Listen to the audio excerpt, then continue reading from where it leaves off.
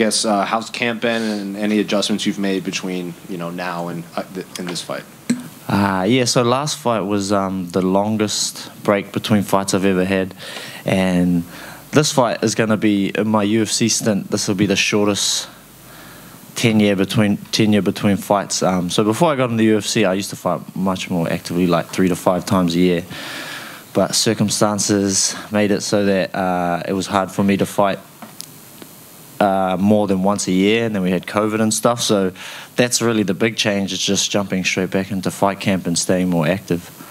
Did that long layoff play a bigger factor in your last fight, than kind of maybe you let on, or maybe you didn't realize it until you were actually in the fight? Yeah, 100%. When I got taken down in the first round, it just felt so foreign. Like, it was just that, ring rust. That was really it. It was ring rust. My mind was just blank for 2 minutes. And then coach was just like, can I swear? Yes. Yeah, he was like, get the fuck up. And I was like, oh, yeah. And I just got up and stood up straight away. And I was like, man, I could have done that 2 minutes ago. But, yeah, that's ring rust. So obviously your opponent that you're fighting has not a lot of UFC experience, but I think he has, 15 of his 16 wins have come by submission. He's a pretty high-level grappler. So what do you make of the matchup you have ahead of you this weekend? I mean, I've fought lots of guys like him, more so before I got into UFC. My old game plan used to be Sprawl and Brawl, made famous by Chuck Liddell, and yeah, it's just going back to my roots really in terms of how I'm going to approach this fight. Are you the first city kickboxing fighter on the card? Are you the one that's, of all the city kickboxing guys, are you the first one? No, my very good friend and new UFC alumni, Kevin Doucette, is, and then I'm immediately after him, and then Blood Diamond. So obviously Israel said he wants to finish this card in spectacular fashion because you guys will set the tone. So what has it been like in camp with everyone peaking at the same time? It's been phenomenal. We've had some amazing camps in the past when we're all on the same card, and I've witnessed some great things in those camps. But this camp, there's been a few sessions where it felt like none of us, I don't know how to describe it, but I guess it's like you do the whole training session and you don't feel tired the whole time, and everyone's just pushing, and you look around and everyone's the same. It's like this weird energy that just lifts everybody up. And it's been just a blessing to behold, really. Last one for me. In your last few fights leading up to it, you've been pretty outspoken of what young men are going through back in New Zealand and stuff. And Israel's documentary just came out, and he said that if not for anything, even if you're not an MMA fan, he thinks young men should just watch this documentary if they can pull anything of it. So have you seen the documentary, and what did you make of that and what he thinks?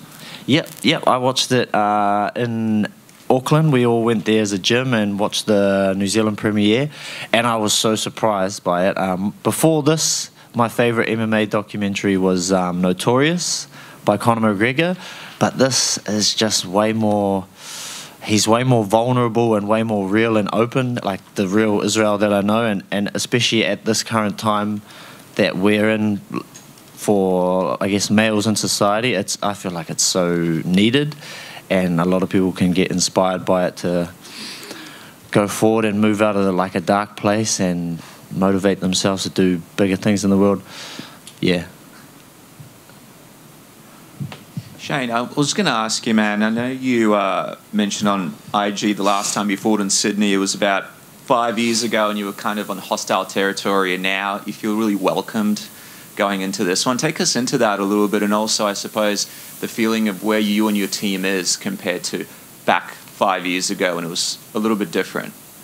Yeah, so funnily enough, I was kind of, I guess, in a way, the first CKB fighter to get in the UFC, because Dan was already in the UFC before we all started training together. So everything was new. It was all a new experience, but it was weird because I was fighting Alex Volkanovski, who was kind of a mate at the time. But it was the first time I've ever come out and been booed, and that was a new experience. But it was fine at the time. But from there, five or so years ago to now, it feels like we are really Anzacs. Australia and New Zealand, there's no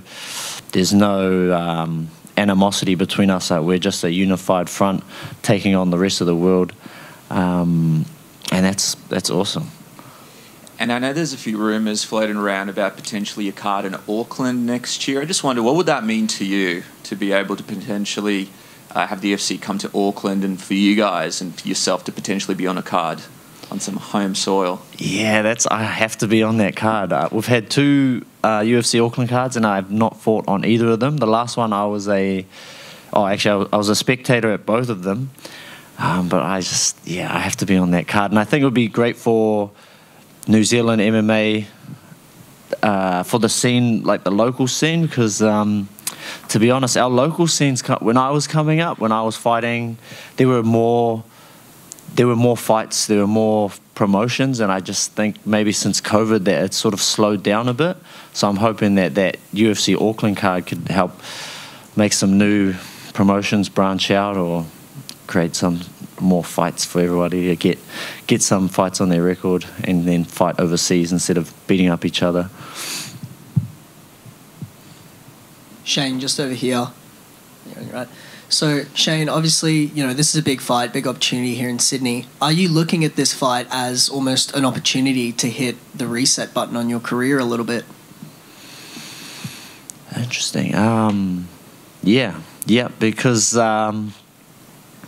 I've never, this is a new territory for me, being on a 3-fight losing stint. And it feels like do or die for me with this fight. I know I'm not yet in my physical prime, so for me it's just trying to get out there and prove to myself what all the years of hard work that I've put in. And I don't know if I answered that correctly, but. And talking on that pressure, then does it change your preparation at all in camp heading into this fight? Whether it's additional physical work, or whether it's working on the mental side of the game. Yeah, mainly the second part that you said, working on the mental side of the game, because we as fighters, we're like almost living in that sympathetic nervous system, the fight or flight, from day to day. If you train 4 times in a day, you've only got like an hour and a half between each training session, and in that hour and a half, it's quite hard to get your nervous system back down. So my focus has been a lot on my mental preparation, and trying to focus on the positive things about this, because it can be very scary, I guess, if you look at it from like 3-fight losing streak, fighting in Sydney, big crowd, 6 people. Like you can let that overwhelm you, or you can let it motivate you and build you up, and let that energy build you up so you rise to the occasion. Shane, obviously a teammate and friend of yours, Israel Adesanya, getting the win back in April against Alex Pereira. Did that add any extra motivation to you for this camp, seeing him get that win in that last fight? Yeah, 100%. It was like that whole finishing exchange was like an emotional roller coaster. It was a movie. Watching him get that calf kick and then back up against the fence, I was like, oh no, standing up on my feet. I had my son in my hands. I was like, no, no, no. And then whack, whack. He just drops him with that right hand. I ended up like screaming, and my son started crying. But I'm sure he knew it was all good things. But it was more of a reminder that we are in a very special time. By we, I mean City Kickboxing. We are part of a very special time that's happening right now in this sport. And it's only a young sport. It's only 30 years old. But it motivates me to just be around the gym and to be more of a witness as well as a participant. Like, it's a weird thing. Sometimes, I'm in here doing this fight card. There's 6 of us. But also, once I finish my fight, I'm here to witness the greatness unfold from all my other teammates. Just one more for me. Kevin Doucette makes his UFC debut this weekend, and he's a guy that we've known about here in Australia for a little while. But I just want to get your take and let the public know what Kevin's going to bring to the UFC. Kevin is a legit threat in every way. I was surprised that he's only 30 because of his technical knowledge in so many different parts of the game. I was like, man, he needs to get in the UFC fast because he must be pushing 38 or something. Just because he's so skilled. He's so skilled. He's so strong athletically.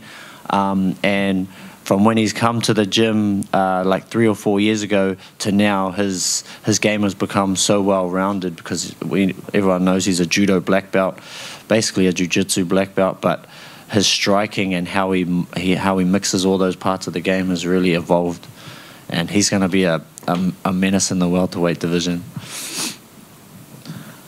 Just Sure, bro. yeah, just hello. Oh, I can hear you. Yeah. How do you feel the main event's going to play out on Saturday or Sunday? I think it's going to be a lot like when Izzy fought Paulo Costa.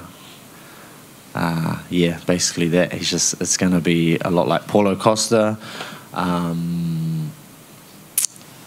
Yeah, that's basically it.